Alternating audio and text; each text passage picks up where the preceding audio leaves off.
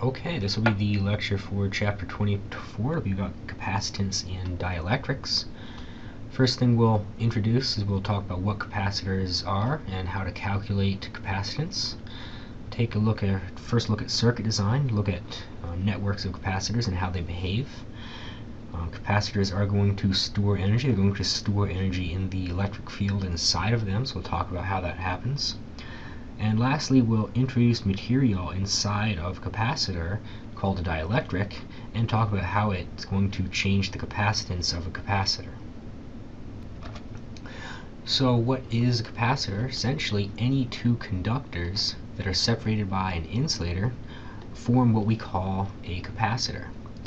Now, in general, this will be two metal plates that are initially connected. Some charge can flow between them, and so electrons will go from one to the other one, and the magnitude of charge will typically be the same on each of those two conductors. Kind of looking at this figure right here, 2 point charges separated by air being an excellent insulator, form a very crude rudimentary capacitor. The definition of capacitance is going to be the ratio of the magnitude of the charge on each of the two conductors as well as the voltage, or divided by the voltage between them. Now, think about this guy right here. This guy is going to have, say, voltage at A. This guy is going to have some voltage at point B, and this VAB is simply going to be the voltage at A minus the voltage at B. Now, kind of looking at units here, unit for charge is going to be coulomb. Unit for potential is going to be a volt. This, of course, has a special name. It's going to give us a unit with a F. That's going to be a unit of a farad. So we'll talk about capacitors having so many farads associated with them. One of the most common types of capacitors that we'll be dealing with is a parallel plate capacitor. Again, there's going to be two parallel conducting plates separated by some distance that's relatively small compared to their dimensions. So here we have these two plates right here. They each have plus and minus Q on those guys. They're separated by some distance. They have some potential difference between them, and they also have some surface area A, and D is kind of the distance of separation. Let's take a look at the basic definition of capacitance. Capacitance is going to be equal to the charge divided by VAB. Now, we know from the previous chapters that we can write the voltage as the electric field between them multiplied by the distance of separation. We know what the electric field is. Again, building on previous chapters, the electric field is going to be equal to the charge divided by the permeability of free space and the area multiplied by the distance here. So we can kind of rewrite this guy to say that the capacitance is going to be equal to the permeability of free space multiplied by the area multiplied by the distance of separation between the plates. This is for a parallel plate capacitor only. Now, the interesting thing about this is we know that the electric field is going to be more or less a constant uniform creature in between these two guys. It's going to be going away from the positive side and towards the negative side. So if we know what the capacitance is, we could then say go ahead and calculate what the electric field is, knowing area and distance of separation. Now let's take a quick look at a spherical capacitor. Even though in practice it's really hard to actually make one of these, we're going to have some outer shell with charge negative Q, some inner shell with charge of positive Q, and we can write our capacitance to be the charge divided by the voltage between these guys. Now, what is the voltage between these guys? You kind of draw your Gaussian surface in there, and you find out that the charge on the outer shell is not going to affect the voltage. The voltage inside is only going to depend on the charge of the inner shell. And we could write our voltage to be equal to kq divided by radius. So this allows us to write our voltage at A to be equal to kq divided by the radius of A. We can write the voltage at B to be equal to kq divided by the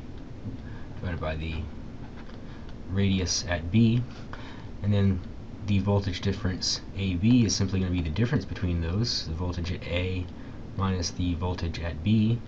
So it's going to be equal to KQ1 divided by radius A minus 1 divided by radius B, where I've simply factored out the K and the Q.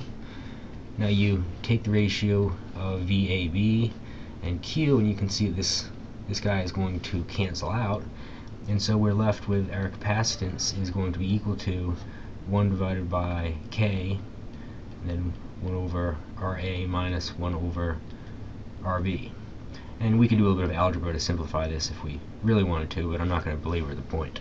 The main point I want you to take away from the spherical capacitor is we can use our knowledge from chapters 22 and 23 to come up with our potential and apply that to calculate our capacitances. Taking a look at a cylindrical capacitor, it's going to be pretty much the same type of setup.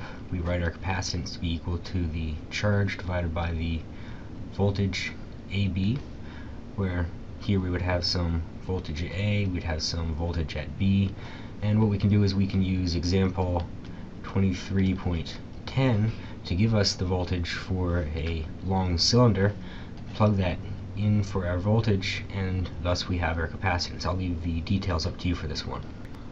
Now let's take a look at what happens if we hook two capacitors together. What's going to happen to the capacitance? So we're going to start talking about circuit design. The first way we can hook capacitors together is going to be in series, which is essentially going to be capacitors that are connected one after another. So if you take a look at this circuit right here, these black lines are going to be just wires. This is going to be my first capacitor. This is going to be my second capacitor. As we draw capacitors just like two parallel plates. And what we can do is we can say we have some potential across them, we have some capacitance from the first capacitor, capacitance from the second capacitor. It turns out, very important concept, is both capacitors are going to have the same charge on them, Q. So this capacitor is going to have plus Q and negative Q, and this capacitor is going to have plus Q and negative Q. Thinking about the equation that capacitance is going to be equal to the charge divided by the voltage or potential, since they have the same charge in different capacitances, then that means this voltage or this potential drop is going to be different than this potential drop, simply because the capacitances are different. The charge is going to be the same. It turns out that we can add the potential differences together to get the potential difference across the entire circuit. What we can also do is we can say these two capacitors are going to behave just like there's one equivalent single capacitor with the same charge on each different plate here, and we can write the equivalent capacitance with this equation right here. 1 over the equivalent capacitance is going to be 1 over C1 plus 1 over C2 plus any other capacitors that you have linked together in series. Very important equation to have written down and know how to use.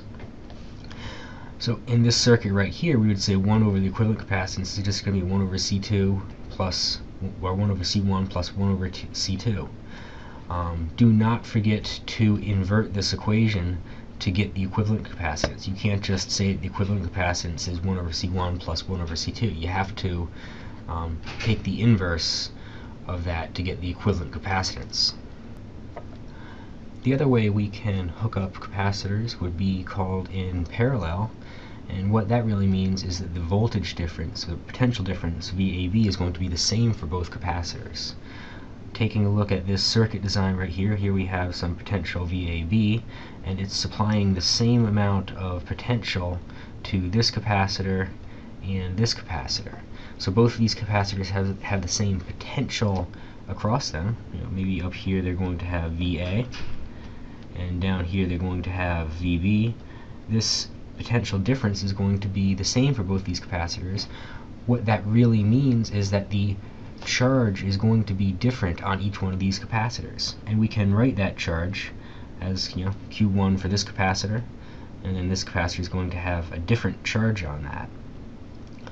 We can reduce this to an equivalent capacitance, much like we did for capacitors in series. It's a lot easier for this guy right here.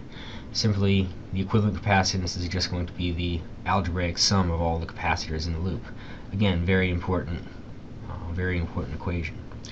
And so we can essentially combine these guys to write to a single circuit with an equivalent capacitance. And in this case, it's going to now have a charge where it's simply going to be the sum of the two charges on each of those individual capacitors with some equivalent capacitance. We can use these rules for series and parallel capacitors to take big ugly diagrams or big ugly circuits like this guy right here and break them down into manageable chunks. So taking a look at this one, the first thing I want to break down is these two capacitors that are in series, and I'm going to write 1 over the equivalent capacitance of these guys to be equal to 1 divided by 12 microfarads plus 1 divided by 6 microfarads. Make sure I invert that and I come out with essentially that the equivalent capacitance is going to be equal to 4 microfarads. Now I have 3 capacitors that are in parallel, and I can simply write the equivalent capacitance is going to be equal to 3 microfarads plus 11 microfarads plus 4 microfarads. That's going to be 18 microfarads. I've broken those 3 capacitors into this capacitor right here, and then I apply the same sort of same sort of series rule for this guy. It's going to be 1 over 18 plus 1 over 9, and I can write the equivalent capacitance to be simply 6 microfarads. Now the game doesn't just end right there. What we're given is we're given that the voltage AB is going to be equal to 9 volts, and we can go ahead and use that the capacitance is equal to the charge divided by the voltage to say that the charge is going to be equal to the capacitance multiplied by the voltage. Here we have the capacitance to be 6 microfarads. I'm just going to leave everything in microfarads, and voltage is going to be 9 volts, so the charge across this guy is going to be 54 microcoulombs. Again, I've just kind of kept the micro just to avoid writing times 10 to the minus 6. So the charge across those plates is going to be 54 microcoulombs. What that means is, since we broke this guy down from 2 series capacitors, is that the charge on this guy is going to be 54 microcoulombs, and the charge across this guy is going to be equal to 54 microcoulombs. What we can now do is we can say, well, what's the voltage? What's the potential across these guys? Well, I know that I could write the potential is going to be equal to the charge divided by the capacitance.